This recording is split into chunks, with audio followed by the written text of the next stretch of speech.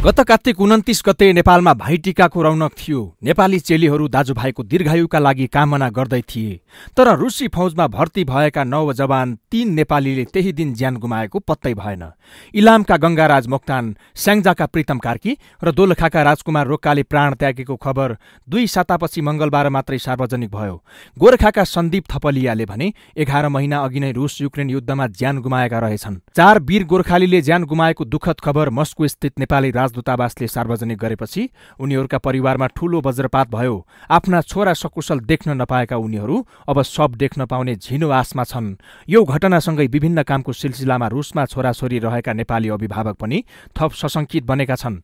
विद्यार्थी भिसा र भिजिट भिसामा रुस पुगेका उनीहरूले सरकारको लाचारी र कूटनीतिक असक्षमताका कारण ज्यान गुमाएका छन्। इजरायल हमास युद्धले ओझेलमा परेको रुस युक्रेन युद्धले अब नेपाललाई पनि पोल्न थालेको छ। गत साउन 19 गते नै योहो टेलिभिजनले परराष्ट्र मन्त्रालयलाई नेपालीहरू रुसी सैनिकमा भर्ना भएको बारे जवाब खोजेको थियो। नेपालीहरू रुसी सेनामा नरहेको जवाब फर्काएको सरकारले यसबारे जानकारी नरहेको र आफ्ना नागरिकको खोज तलास गर्ने बताएको थियो। तर त्यस्तो देशमा नजान सार्वजनिक आह्वान गर्नुबाहेक कुनै प्रयत्न नै सरकारले गरेन। अहिले नेपाली नागरिकले ज्यान गुमाउँदा समेत त्यहाँ रहेका अरू नेपालीहरूको अवस्था बुझ्न सरकारले ढिला गरिरहेको छ।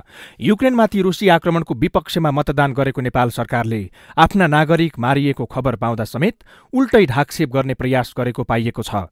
घटनाबारे सरकार पहिल्यै जानकार थियो।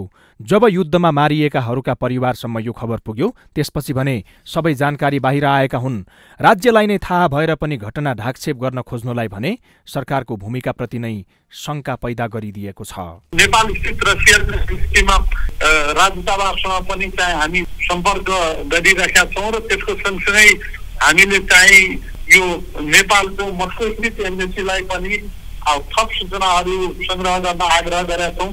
सबै सूचना आइसकेपछि हामी आफ्नो दृष्टिकोण सार्वजनिक गर्छौँ। सन् 1947 नोभेम्बर 9 मा नेपाल भारत र बेलायत बीच गोर्खा भर्तीबारे भएको त्रिपक्षीय सन्धि अनुसार नेपाली नागरिक बेलायत र भारतीय सेनामा मात्रै भर्ती हुन पाउने प्रावधान छ। बेलायतको उपनिवेशबाट भारत स्वतन्त्र भएपछि भएको उक्त सन्धि पुनरावलोकन गर्नुपर्ने चर्चा बेला बेलामा हुँदै आएको छ। सोही त्रिपक्षीय सन्धिका कारण भारत र बेलायत बाहेक विदेशी सेनामा गोर्खा भर्ती बन्देज छ। तर रुसी सेनामा भर्ती हुनु गैरकानूनी भए पनि नेपाली युवाहरूको आकर्षण भने बढिरहेको छ। अनौपचारिक स्रोतहरूले रुसी सेनामा करिब 200 नेपाली नागरिक भर्ती भएको देखाउँछन्। त्यसमध्ये स्याङ्जा, नेपालगञ्ज, जुम्ला, गुल्मी र अर्घाखाँचीका धेरै छन्।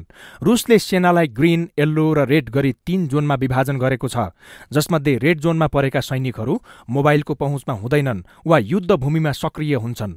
नेपालबाट रुसमा सैनिक पठाउने बारे कुनै पनि कानून छैन। तर विद्यार्थी भिजा र भिजिट भिजामा रुस पुगेका युवाहरू आर्थिक प्रलोभनमा परि ज्यान दाउमा राख्न पुगेका छन्। रुसले विदेशी नागरिकलाई सेनामा भर्ती गराउन गत वर्ष कानून नै संशोधन गरेको थियो, जसमा भिजा र रुसको नागरिकता दिने समयका प्रावधानहरू राखिएका छन्। भविष्य सुरक्षित पार्ने आशले पनि नेपालीहरू जोखिम मोलेरै युद्धमा होमिएका छन्। रुसी सेनामा भर्ती भएका कतिपय नेपाली युवा बेला बेलामा परिवारको सम्पर्कमा पनि आउने गरेका छन्। बिदा पाउँदा घर फर्कने उनीहरूको आकांक्षा भए पनि उनीहरूलाई नेपाल आउने कुनै अनुमति छैन, जसका कारण परिवारजनले उनीहरूलाई स्वदेश फर्केर आउनु भन्दै भगवानसँग प्रार्थना गर्नुबाहेक केही पनि गर्न सक्दैनन्।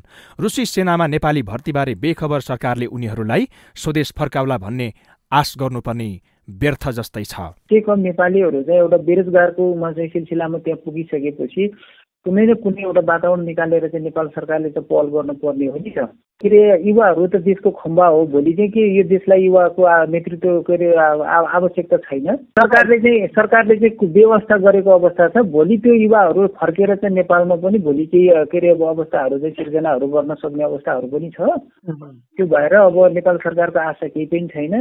मेरो बाबुहरूलाई भगवानको कृपाले अहिलेसम्म राम्रो भइराखेको छ। अध्ययनका लागि रुस पुगेका नेपाली विद्यार्थीहरू आर्थिक प्रलोभनमा पर्ने गरेका छन्। रुसी सेनामा भर्ती भए राम्रो आम्दानी हुने भएपछि विद्यार्थीका साथै भिजिट भिसा मार्फत रुस पुग्ने नेपालीको संख्या पनि बढ्दै गएको छ। सैनिक बने 4 देखि 5 लाख रुपैयाँ मासिक कमाई हुने प्रलोभनले नेपालीहरू अवैधानिक बाटोबाट रुसी सैनिकमा भर्ती हुने गरेको खुलेको छ। नेपाली युवालाई रुसी सेनामा भर्ती गराउने कार्यमा काठमाडौँमा गिरोह नै सक्रिय रहेको नेपाल प्रहरी स्रोतको भनाइ छ। यस विषयमा प्रहरीले समेत आन्तरिक अनुसन्धान गरिरहेको बुझिएको छ।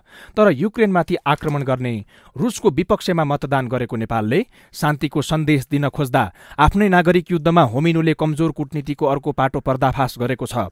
कमजोर कूटनीतिकै कारण सरकारले न रुसी सेनामा रहेका नेपालीको उद्धार गर्न सकिरहेको छ, न त हमासले बन्धक बनाएका विपिन जोशीको अवस्थाबारे नै सत्य तथ्य पत्ता लगाउन सकिरहेको छ। यो हो टेलिभिजनका लागि धर्मराज भट्ट, काठमाडौँ।